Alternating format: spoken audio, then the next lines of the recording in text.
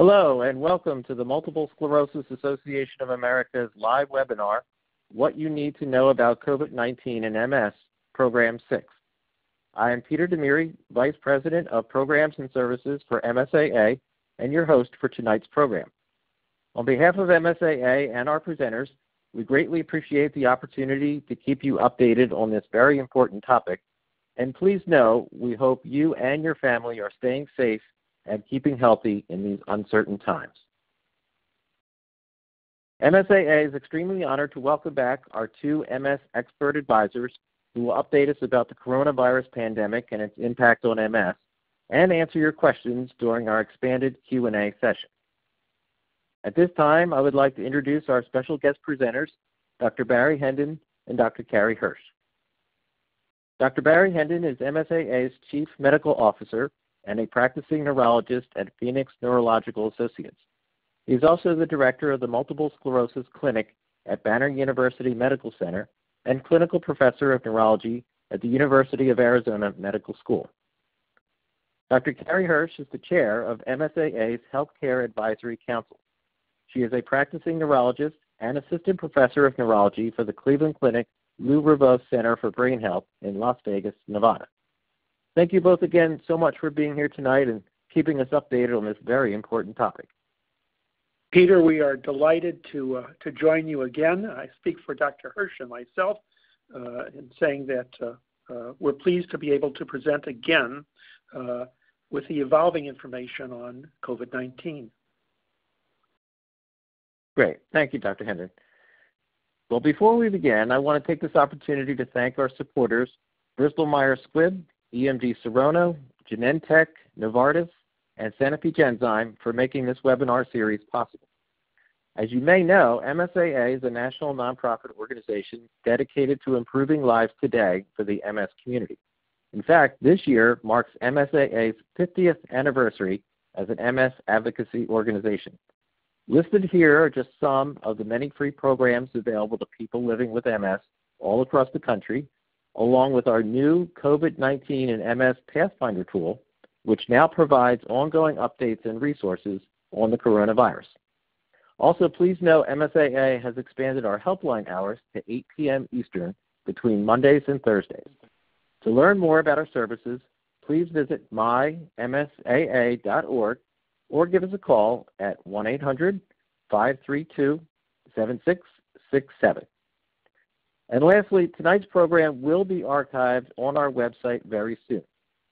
During the program, please type your questions into the chat box on the screen, and we'll present them at the end for our Q&A session.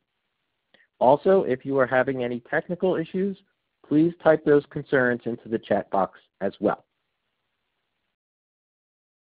So, with all of that now covered, I am very honored to once again introduce Dr. Barry Hendin, who will kick off tonight's program. Thank you again, Peter. The first two slides appeal to me because of the humility attached to the slides. The first slide is what we know about coronavirus. The second slide that I'll be presenting is what we don't know with any level of certainty about the coronavirus, and that's important for everybody to keep in mind. There are things we know, some basic things that we really do know by now, but we're only 8 months into this pandemic, 8 months experience with this novel and mutating coronavirus that causes COVID-19.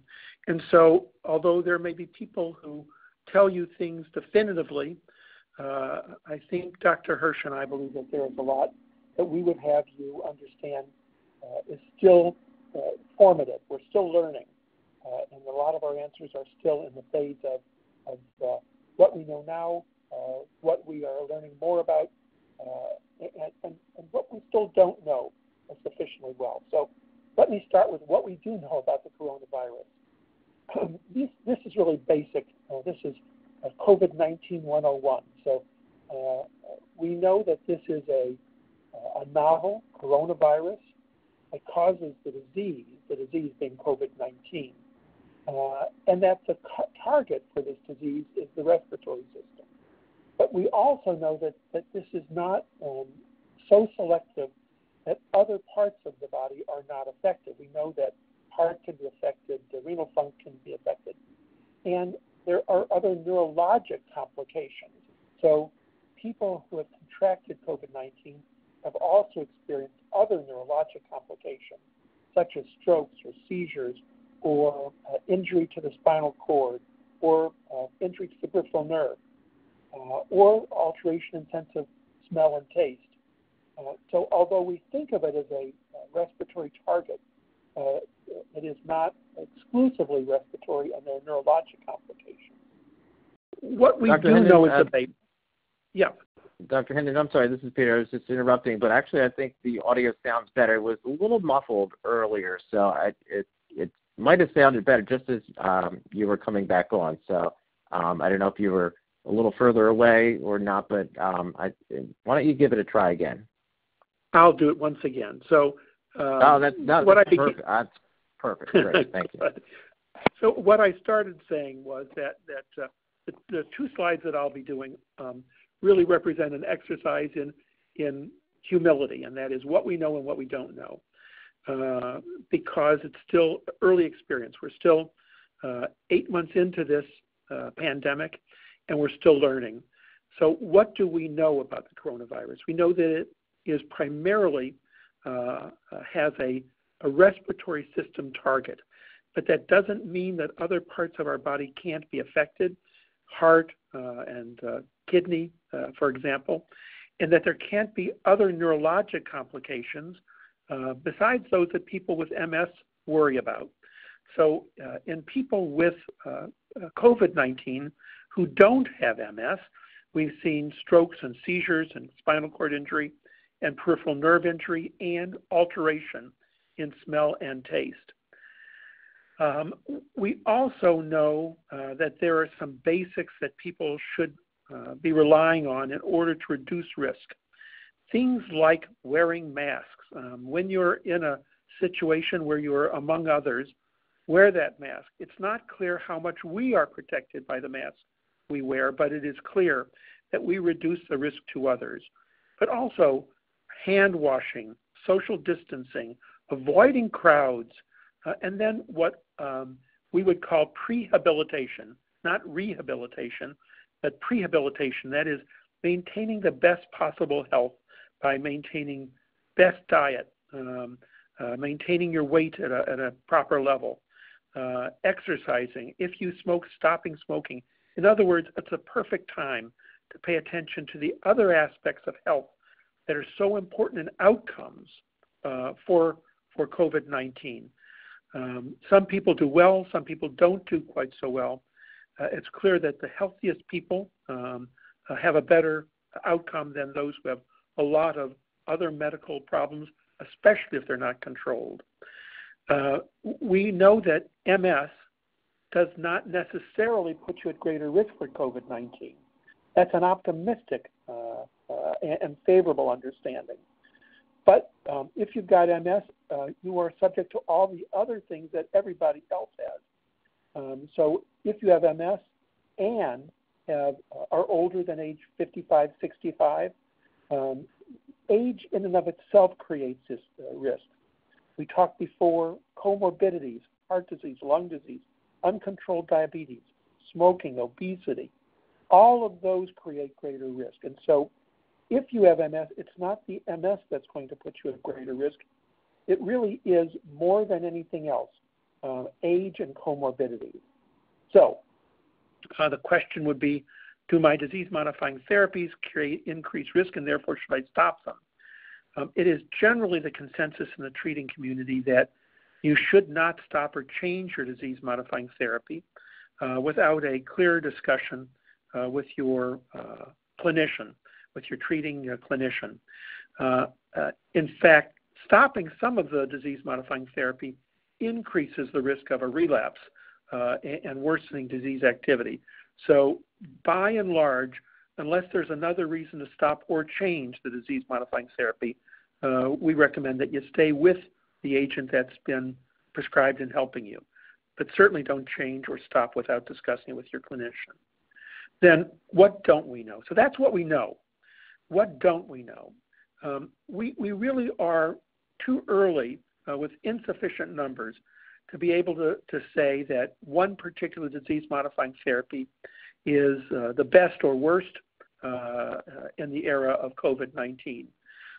This is something that we're clearly exploring. In the early days of COVID-19, some of the European countries thought that there may be a differentiation between one group of agents and another.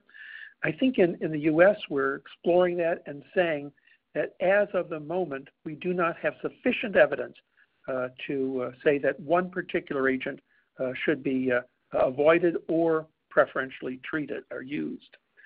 We're also everybody's interested in what vaccines will be moving forward. And it's premature to say a lot of things about the vaccine. How long will the immunity last? Will the immunity be complete? Will the degree of immunity be different in younger people versus older people? We do think on a hypothetical basis that there are some agents which will mute the immune response and others which will probably leave the immune response relatively unmuted or fully vigorous. But these are things still to be worked out. It's still to be worked out whether this is a live virus or, as I suspect, a live vaccine or a non-live vaccine, and I suspect it will be the latter. But all of this is still to be worked out, and that is, will there be immunity? How profound will that immunity be? And how long will it last? We can't say without the vaccine. And then, if you have antibodies, can you be reinfected? It depends on how long the antibodies last and how high the antibody level is. It's like any other viral infection. So it appears, at least by common sense, that people who have been infected will have some degree of immunity for some period of time. But again, how much for how long, we still are watching. And then once you recover, have you fully recovered? I think there is an exploration right now about the fact that some people seem to toss it off fairly easily. Some people don't have any symptoms, despite the fact that they've gotten the virus. Other people have profound illnesses and deaths. But even those people who recover often recover with some degree of lasting symptomatology, at least over a period of weeks and months. This is something, again, 7 months in, 8 months in, we're still exploring.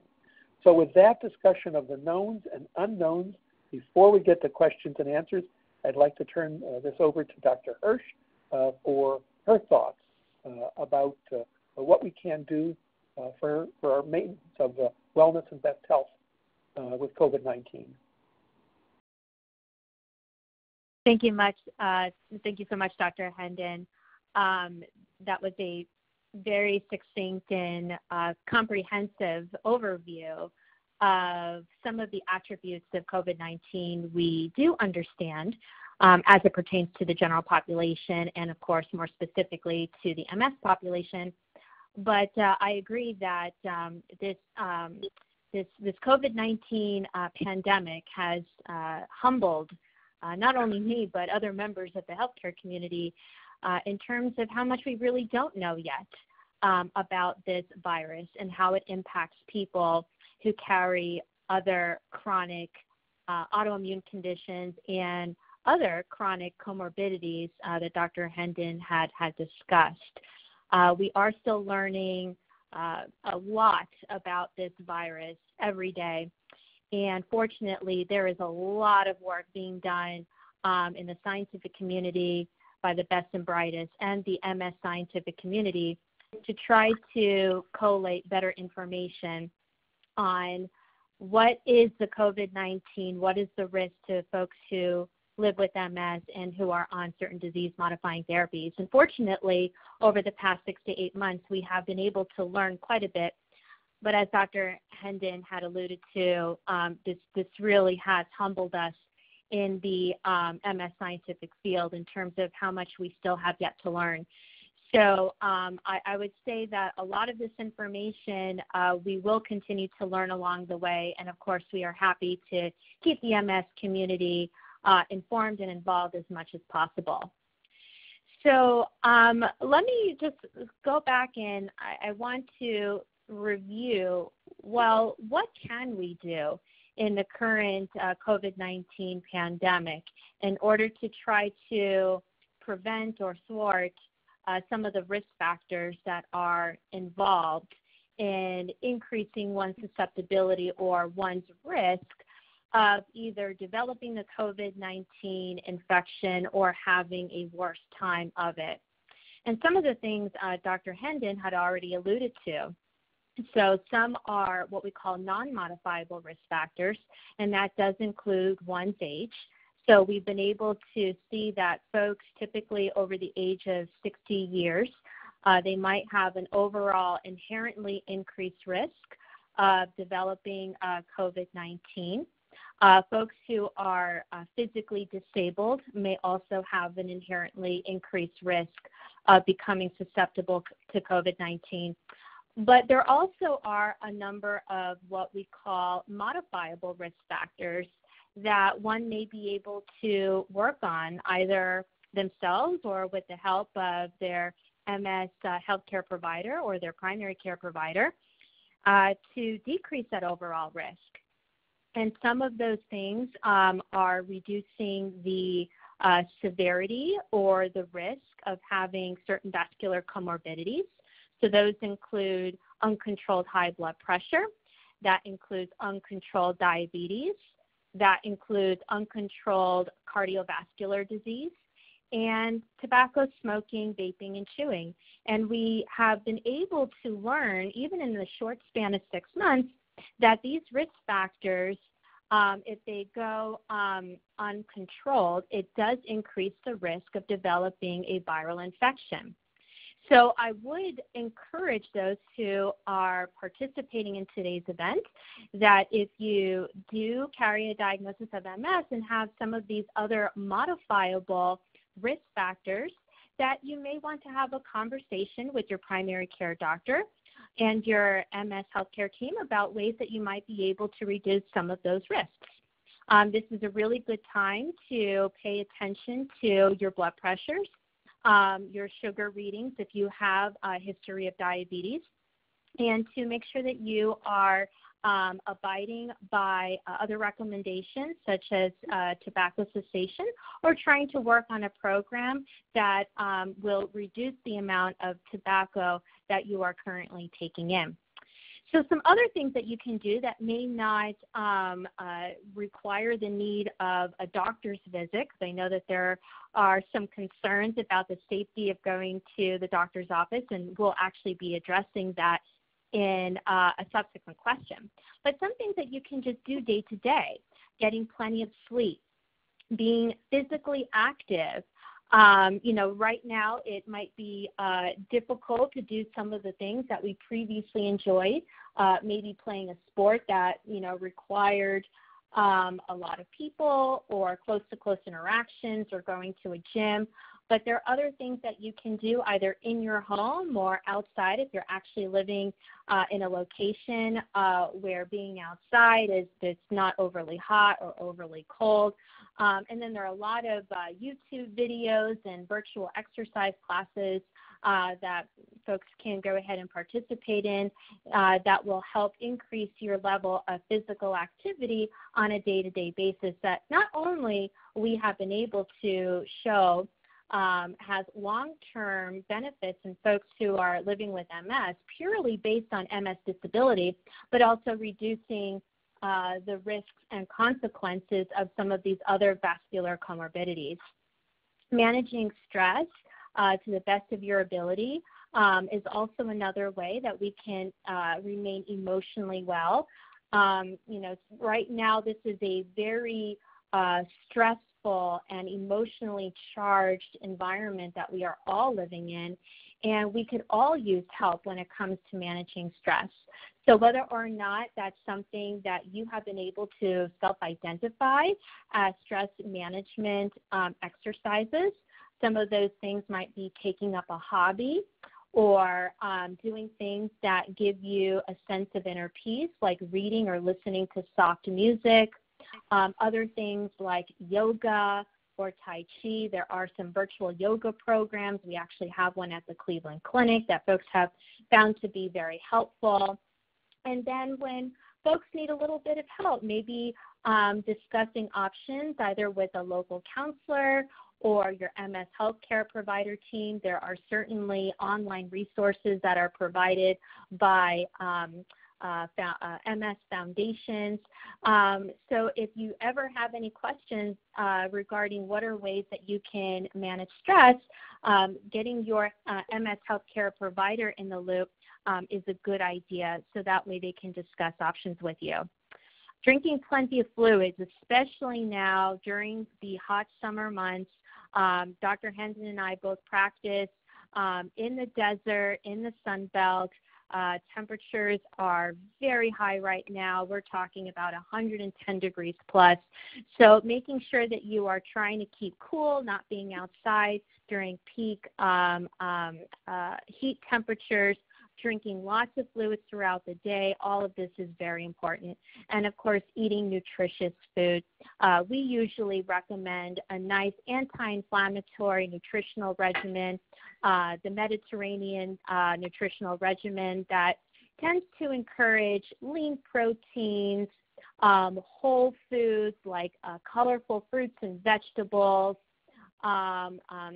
multigrains instead of white breads and white rice, and of course high fiber and plenty of fluids is usually the best way to go as far as we understand when it comes to MS and COVID-19. Taking a walk outside while abiding by social distancing recommendations is a great way to get fresh air and exercise.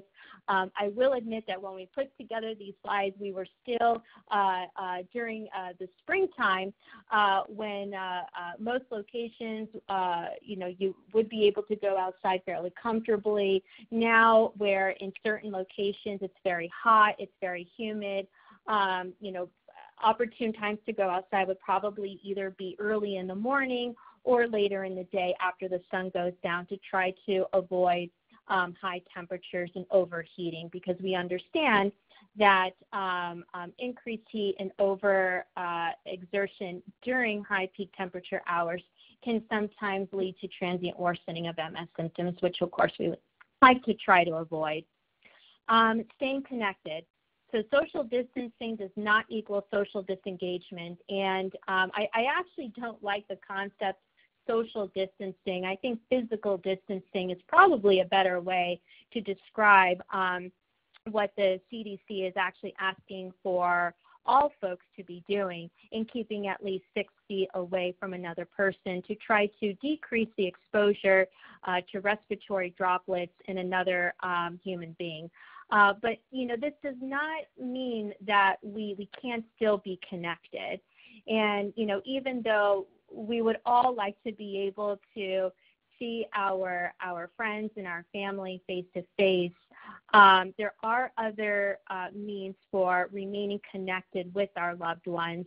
That can either be through telephone, that could be through FaceTime, that can be through Zoom chat meetings.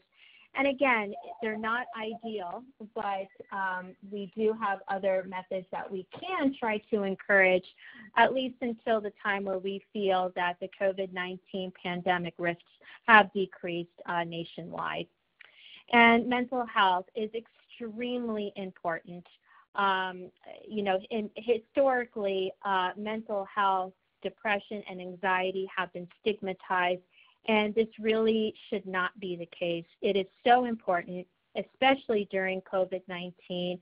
And I urge and encourage everyone on this line that if you are struggling, please reach out to a trusted friend, a family member, or your healthcare provider, because there are certain programs, methods, and folks out there who are more than happy to help during these challenging times.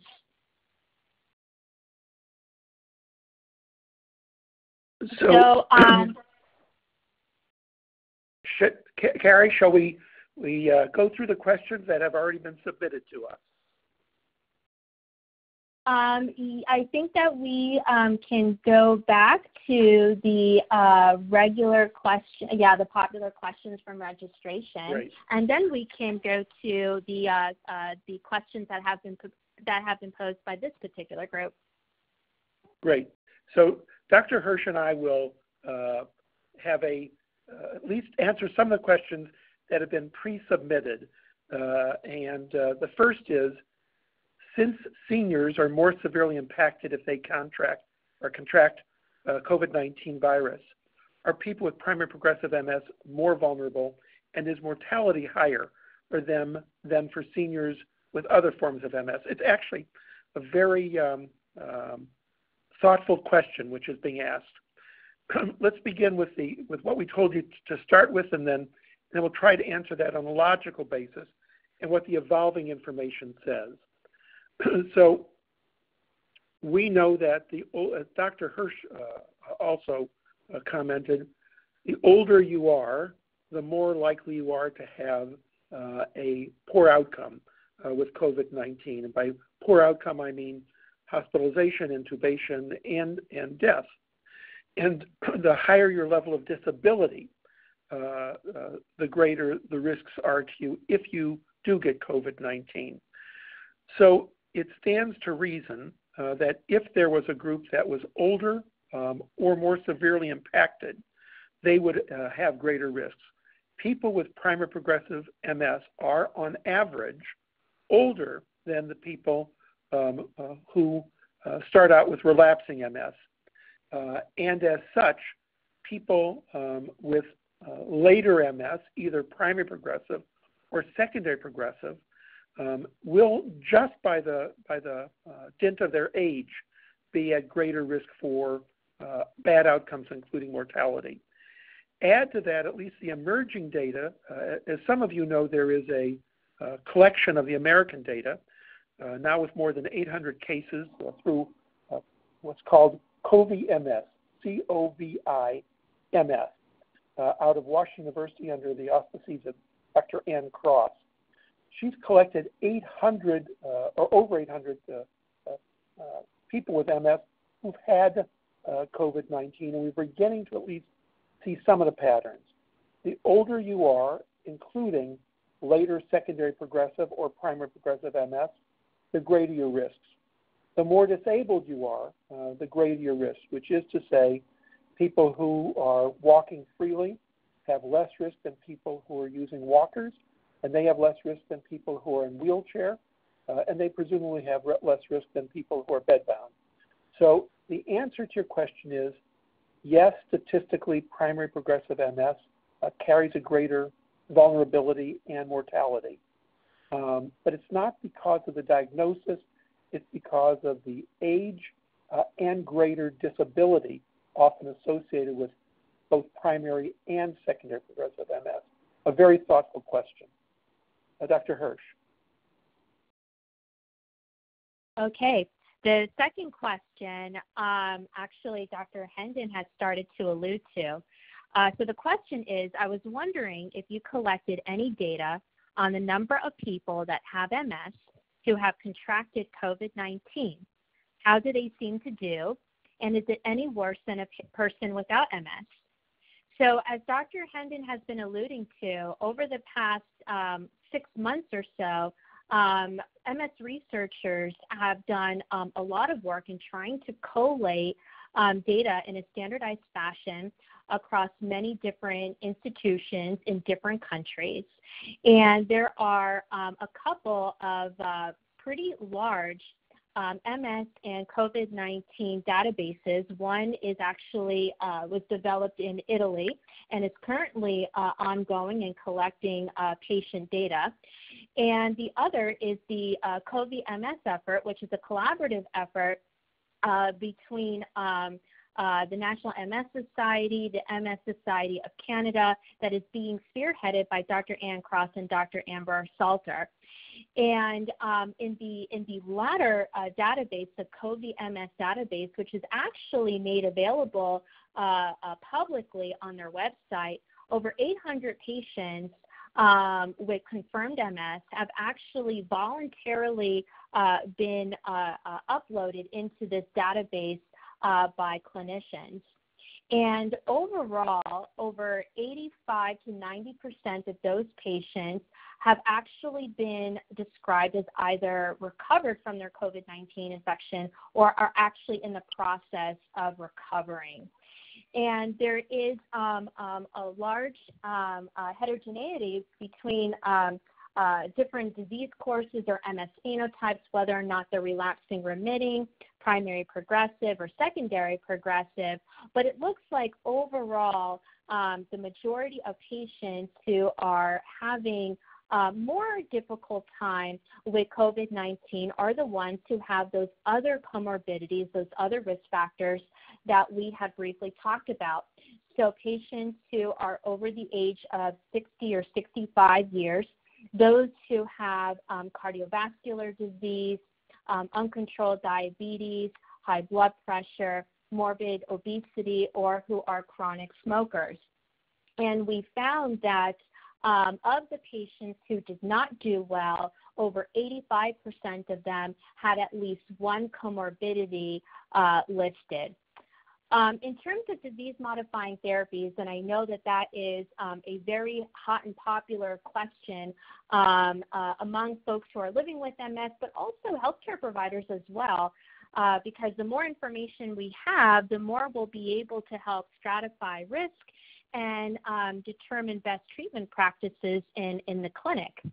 And overall, all disease-modifying therapies that have been listed, for the most part, at least one patient has been determined to have been exposed to COVID-19. There doesn't seem to be a significant relationship to any disease-modifying therapy in particular, except for maybe some of the immunosuppressive agents where we might have to be a little bit more careful, scrutinize the individuals who are undergoing treatments. And I will say that these data are not completely sparsed out in terms of every individual on a certain disease-modifying therapy. What do they look like? What other comorbidities do they have? So there might actually be an unequal or disproportionate percentage of patients who are treated with certain immunosuppressive therapies or certain immunomodulator therapies that have other comorbidities that actually increase that risk of COVID-19 even further. So this data is really not to dissuade people from being on disease-modifying therapies. In fact, it's felt to reassure the recommendations that we have been recommending even from the very beginning in terms of not stopping disease-modifying therapies unless otherwise specified by the healthcare provider. Very similar data were actually reported by the Italian group who actually published their findings in Lancet Neurology of over 200 patients, and 96% of their patient population were reported to only have a mild case of infections. So overall, the results appear to be slightly reassuring, and they don't seem to contradict the guidelines that we have made, even from the very beginning. And they support that, again, folks who have MS with comorbidity and disabilities combined with older age are exposed to the risk of maybe a worse evolution of the disease. And therefore, we really need to focus on special care in preventing certain comorbidities and ensuring health and wellness in our patient population. So, overall, I think that we're starting to garner some really helpful data and information, but how we extrapolate that to the general MS population in terms of treatment guidelines and consensus, we're still working on that. So the next question is, how safe is it to go on vacation or to stay at a bed and breakfast? And when I read this question, a smile came to my face because I thought to myself, part of the answer is I don't think it's entirely safe ever to go on vacation because of of the various things that may come up that are unexpected. I say that a little bit tongue-in-cheek, but there's always been a risk before COVID-19 when we leave home and go on a vacation. That means the risk of being on the road in our cars, the risk of being on an airplane, the risk of the air traffic controllers going on strike and there being a hurricane where we land. Obviously, those risks are now changed in the era of COVID-19, and to a large extent, vacations have been very significantly modified. So for me, the answer is there is no one answer to how safe is it to go on vacation and stay at a bed and breakfast, but rather all the things that one would take into account. Am I going into an area that is that has a very high level of COVID-19, or an area that is relatively on the downswing and less? How do I get there? If I've got to go on a crowded plane, aren't my risks greater than if I, at least for COVID-19, than if I went by individual transportation, such as a car? I think cruise ships, for the time being, are not an ideal way to, an ideal sort of vehicle of transportation or vehicle. And at that point, how sure are you of the place you're going, and what do you intend to do there? So I will tell you that my children, by and large, have gone on vacations, not all of them. But they've tended to go on vacation in places where they were camping and out in the open and out in the air. I think that there are safer ways where there is crowd avoidance. There are more difficult vacations with both with respect to mode of transportation, the place to which you go, and the safety that the place will create for you. That is, do you have confidence that that place will keep your room safe, that that place will keep you away from other people who may create risk, et cetera, et cetera. It's a long answer, but my answer is there's always been risks about staying home or going on vacation. Those risks are heightened right now, and they depend on vehicle, they depend on the place to which you will be going, and the circumstances there, not just the COVID intensity, but how safe the environment is and how much you will trust the place in which you're staying. All of those are variables. I would not say as a blanket that you should not, or that you should liberally go on vacation. Just stay smart. Dr. Hersh. Okay, and I'll cover the last question, and I'll actually cover this pretty quickly, so that way we can move on to the Q&A session. So the last question, as a healthcare worker with MS, is there anything else you should do besides personal protective equipment and what the average person is doing? So I'm going to go ahead and say, and this is a somewhat of an annoying answer, but please bear with me. Remember that just because one has a diagnosis of MS, it does not mean that one is at increased risk of developing a COVID-19 infection.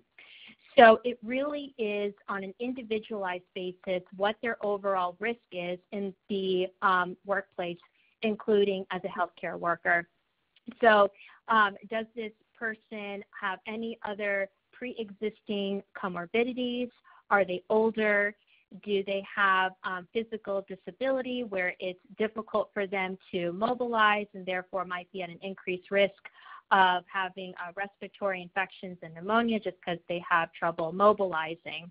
So it really does depend on what other factors that particular individual has that may help stratify the risk of whether or not they might be at an increased risk of COVID-19 susceptibility working in a healthcare system.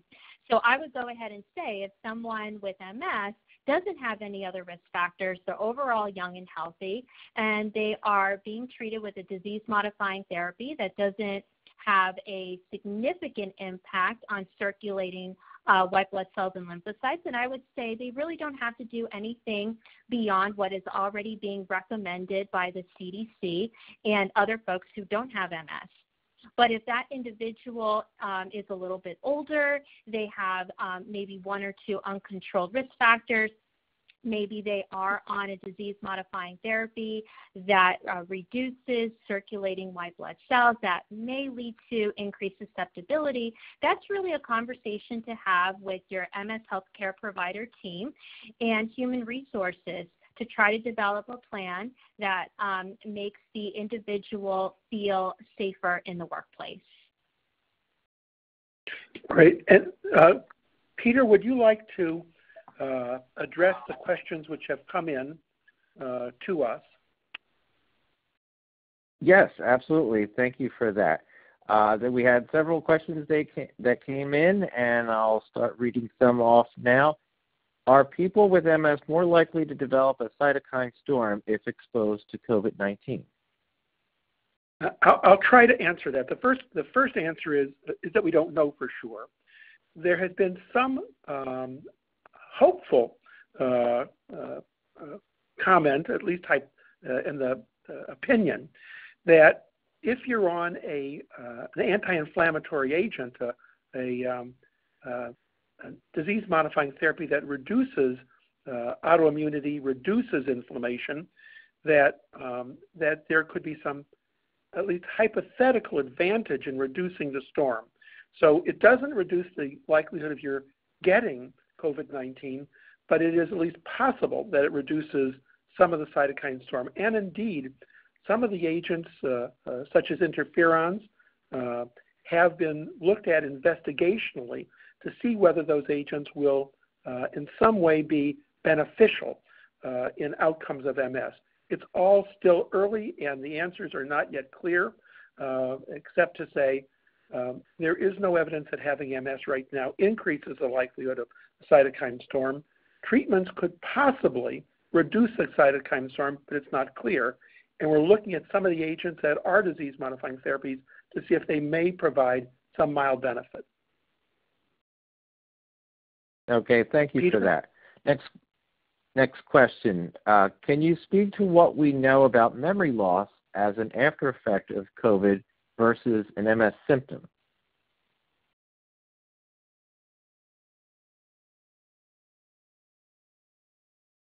Dr. Hersh, would you like to take that one? Yeah, I'm not sure I completely understand the question, but I'll say this. There are certain disease-modifying therapies that are considered B-cell depleters, meaning that the overall mechanism of action of how they help safeguard from future inflammatory events that manifest as relapses and new MRI lesions in the brain and the spinal cord, they work at the level of decreasing the subpopulations of some peripherally circulating B cells that can impact some of the memory B cells.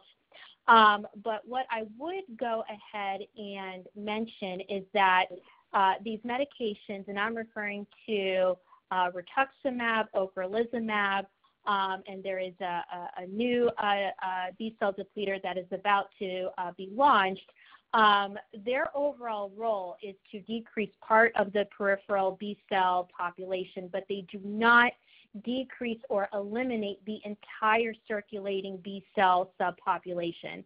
So one is still able to retain and maintain their earliest versions of those B cells that are closer to stem cells and the more mature cells that actually create antibodies.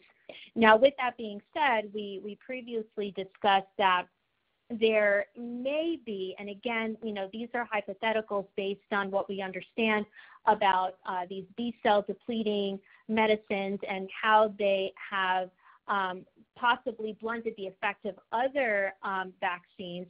There may be a blunted response to a future COVID-19 vaccine, but we still don't quite understand to what extent and for how long. So we really are going to require more information in terms of future trials, specifically looking at patients who are on these disease-modifying therapies after these COVID-19 vaccines have already been approved and are available for use. Dr. Hersh, let me see if I can jump in on this one too. First of all, I am very impressed with the sophistication of the immunologic answer you've given. I have a feeling, although I'm not sure, that the question was much more basic, and that is, if I've got MS, I know that I may have some memory problems. Will COVID-19 increase my cognitive or memory symptomatology? Let me give a thought about that, and if you want to modify, please feel free to jump in. Clearly, a large number of people with MS will complain of some kind of cognitive or memory symptomatology, even before there was ever COVID-19. We know that in the recovery phase, that during the acute infection of COVID-19, people will have changes in their memory and thinking processes that we will call a delirium. And we know that in the recovery phase from a delirium, there may be some persistent memory changes. It isn't yet well worked out, and I haven't seen a proper study to tell me about the long-term memory consequences of COVID-19, a problem that, remember, we've only had for 7 months, and so there's no one who can tell us what the change is after a year or 2 or 3. But common sense says to me the following: if you're very sick and have MS, you may be more susceptible to a delirium. If you're already having memory problems, they may be worse during the acute infection. Infection makes everything, heightens everything with COVID-19, but also with other illnesses that cause fever. My guess is that the recovery phase for people with MS may include more fatigue, and with more fatigue, some more memory symptomatology. It's still to be worked out. Peter? Great. Thank you both for that. Yeah, sure. Next question. Can you talk a little about the connection between vitamin D and COVID-19? Dr. Hersh, I know that's one of your favorite topics, and I'd love to hear what you have to say. Sure. I think that this question has actually come up with every webinar that we've had, and I'm actually quite impressed with the quality of the question that have come in. This actually increases my humility as well. But yes, there's actually been a lot of hot discussions in terms of vitamin D and COVID-19.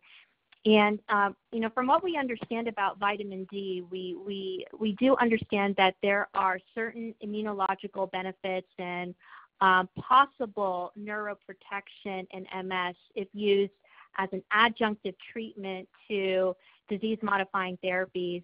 The overall role of vitamin D in MS still needs to be parsed out completely, and there are clinical trials that are attempting to do that, so we have more definitive information on exactly the role of vitamin D and what benefits we actually do see in MS. But we do understand that, vitamin D is not just a vitamin, it's also a hormone, and it has other potential benefits that go outside of MS, and that includes bone health, that includes cancer health, and metabolism health as well. And there actually have been a variety of trials or studies, albeit they have been relatively small, looking at vitamin D and whether or not someone has a decreased susceptibility risk of getting COVID-19 or if they have a better off time. And those studies have actually shown that those patients actually had decreased inflammatory responses with COVID-19, and there may being the operative word, been some protective measures against COVID-19 susceptibility. And so my overall opinion on this is that, vitamin D supplementation is something that we encourage for all of our patients who are living with MS. And certainly this is something that is considered to be safe during COVID-19, and I would certainly encourage the use of vitamin D supplementation within the scope and practice of the primary care doctor or the MS clinician to make sure that vitamin D levels are checked routinely and are being monitored. Peter? Great. Thank you for that.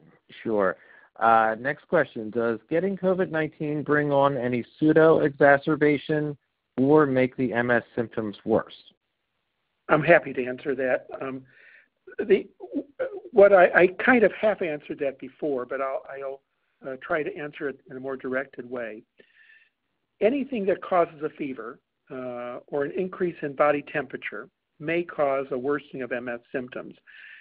It's one of the things that we call a pseudo-relapse.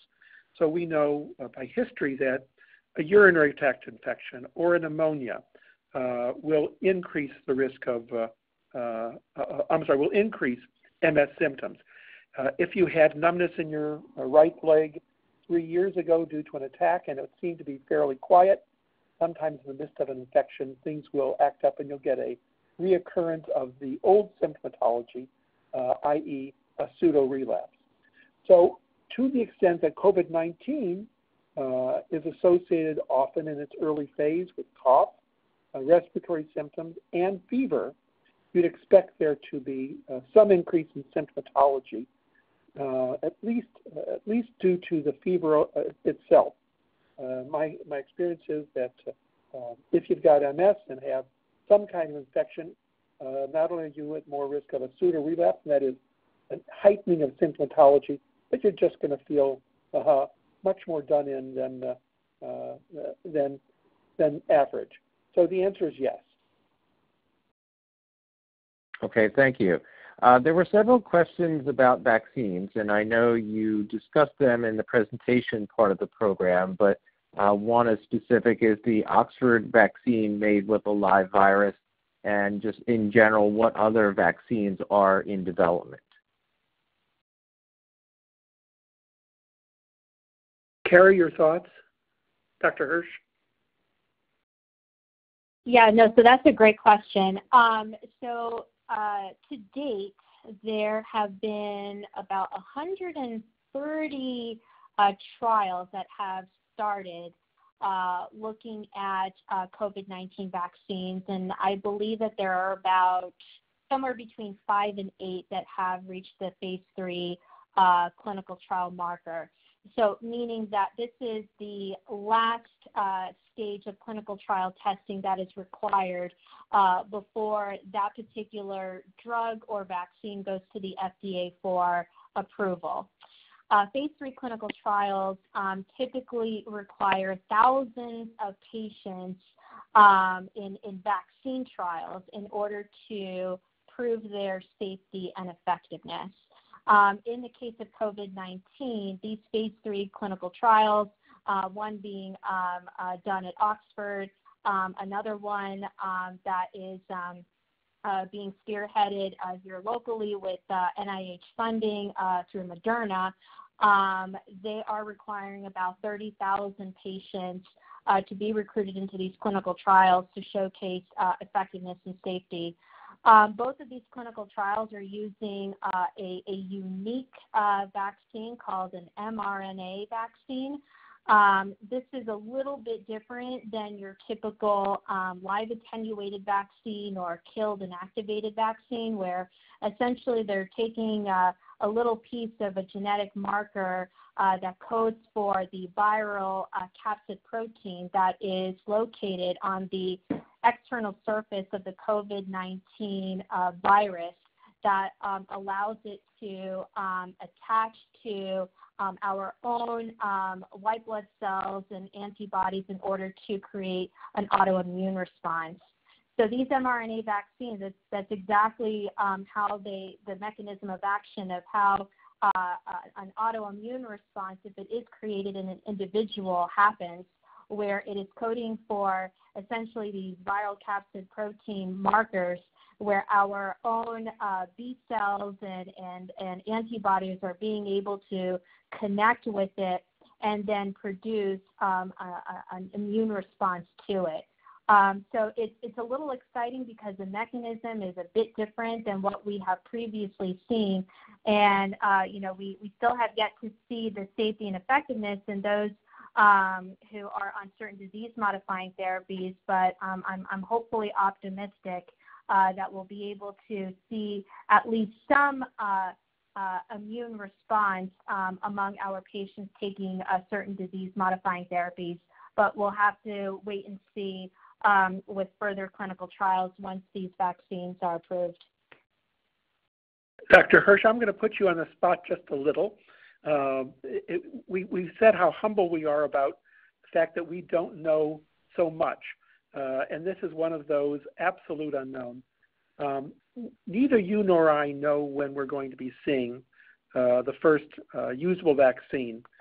Do you, when you speculate to patients or otherwise, when are you hoping to see the first vaccine available in the U.S., even if your speculation and optimism prove wrong? Yeah, no, that's a great question. So my expectation is that we'll probably have a vaccine available by the end of the year, by the end of 2020. Of course, with that being said, a vaccine not only has to be approved, but it also then has to become available to the mass public, and it has to be affordable and readily available, and then, of course, readily used. So the effectiveness of a global vaccination program is only going to be as successful as the number of folks who actually take that vaccine, even if it's 100% effective and 100% safe. So that's under ideal conditions. But I'm hopeful that by the end of the year, we will have a vaccine approved. That's close to mine. I would have most optimistically end of this year for me. I won't be surprised if we're a little off and see it in the first quarter or the first half of the coming year. But the later it is, the more disappointing, because all of us are hoping for something that mitigates this pandemic. And then I think, as you pointed out, the questions will still remain. How much of an immune response will it provide? In which people? The older you are, the less of an immune response you generally get. The younger you are, the greater the immune response. And so we may have to see variation in our populations. And then the question is, how long will it last? They're hoping, I think, that this will be a vaccine that gets to the core of the virus, which is mutating less, and therefore will be a little bit more enduring. But this virus is a very clever one that is mutating, and it doesn't mean we won't be needing periodic boosters. Those are my thoughts, but again, those are thoughts about the unknown. So I think, Peter, there are a number of questions which we haven't answered. Are there any that stood out as a last question that you wanted to ask? Yes, and thank you both again for all those great explanations. There's one last question that kind of does tie into what you just mentioned, and the question is, since there is no vaccine yet, how safe is it to go to regular doctor's appointments, get an MRI, get a mammogram, and go to the dentist? So I'll try to answer that, and again, if Dr. Hersh would like to add in, I'd be delighted. But there are things that change risk, and so some people get to their MRI, for example, in their private car. Some people get to their MRI on public transportation. Some people have infusion centers that are practicing high levels of safety. Some are probably a little more, are a little bit at least less clear in terms of their safety precautions. So I think there isn't one answer. My general answer is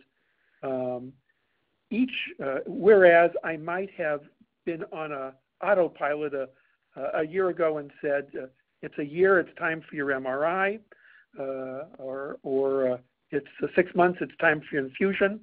I at least ask myself the question each time about risk and benefit, generally deciding that the old principles of making sure that we monitor MS, MRIs, making sure that we treat MS, infusions, are still appropriate, and my behaviors remain fairly close to what they were before.